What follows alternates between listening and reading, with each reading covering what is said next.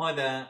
Now I'm going to be talking about the conditions under which least squares estimators are actually a good thing to use.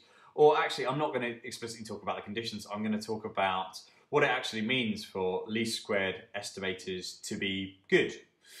So, first of all, I mean, this seems like quite a general statement to say least squared estimators are good, but what do we mean by that?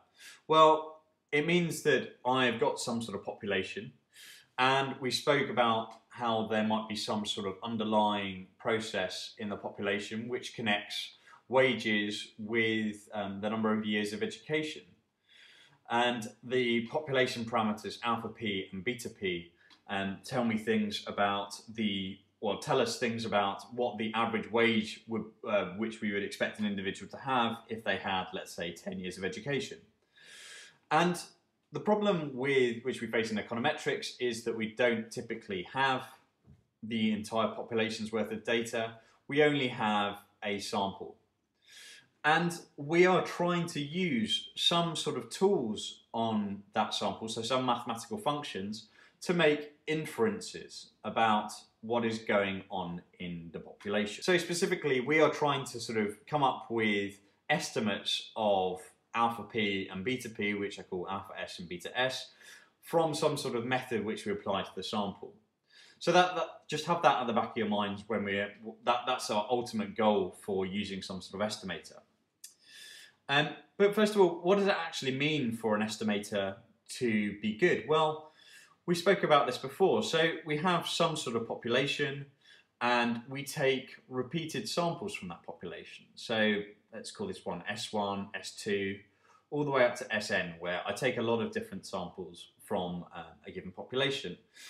And then I apply some sort of mathematical function to each of those samples, and I can then basically do a plot of the values which are my mathematical functions output for estimates of the population parameters.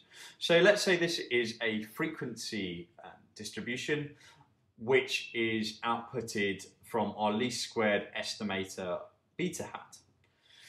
And we spoke about how one thing that we quite like our one property we'd like our estimator to have is that on average, if we apply our estimator to one of these samples, it actually gets it right. So in other words, our frequency distribution is centered around the true population parameter beta p. And this property we called being unbiased. Yeah, so our estimator would be unbiased if that was the case. So that's definitely a property we would like our estimator to have, because that means that most of the time we are estimating our population parameter quite well. Another property which we would like our estimator to have is that basically as I increase my sample size, my distribution, my frequency distribution, gets closer and closer to the population value. So in this example, the sort of outer frequency distribution could be n equals to 100. The inner one might be n equal to 1000. And we can think about if we were to arbitrarily increase the sample size closer and closer to the population size, then we would hope to get beta p every time.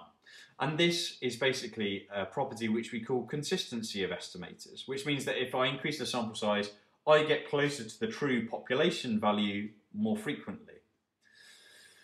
The last property which we're going to discuss now is something which we call efficiency of estimators. And I'm going to illustrate this by showing two different estimators. So let's assume that both of these estimators are unbiased. So both of their frequency distributions are distributed around the true population value. I should probably draw the second one a little bit steeper at the top there. And let's call this one, let's call the outer one beta tilde and the inner one beta hat. We say that beta hat is more efficient than beta tilde because it gets closer to the true population parameter, beta p, more of the time than beta tilde does, because beta tilde actually has a wider sampling distribution than beta hat does. And in this context, we would say that beta hat is more efficient than beta tilde. So just in summing up, these are three properties which we would like any sort of estimator, any technique which we apply to sample data to have. And it actually turns out that under a set of conditions, which we call the Gauss-Markov conditions or Gauss-Markov assumptions after the mathematicians Carl Friedrich Gauss and Andrei Markov, least squares estimators are actually something which we refer to as blue. And I'm going to just explain what this means. The B here means that they are the best estimators. So that's got to do with efficiency. The L stands for linear. So they're the best linear estimators. Okay, so what else do we need? The U stands for unbiased. So, and the E here just stands for estimators. So under these assumptions, the Gauss-Markov assumptions, least squares estimators are the best linear unbiased estimators. The best means that there are no other unbiased estimators which are more efficient than the least squared estimators. And also they are consistent, even though it's sort of not mentioned in this mnemonic here.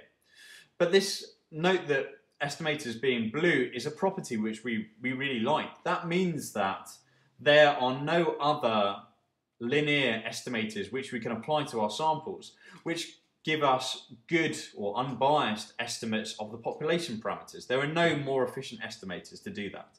So this is a really, really important thing. And under a set of conditions, these assumptions, least squared estimators, which are a relatively simple set of tools to use, can actually fulfill this. So that's a really, really important thing in the field of econometrics. And basically econometrics is concerned with what happens when one of these assumptions fails and what should we do about that. Anyway, we're going to talk about that in future videos, but I just wanted to make the point that least squared estimators under a set of conditions turn out to be a really, really good tool to use to make inferences about the population.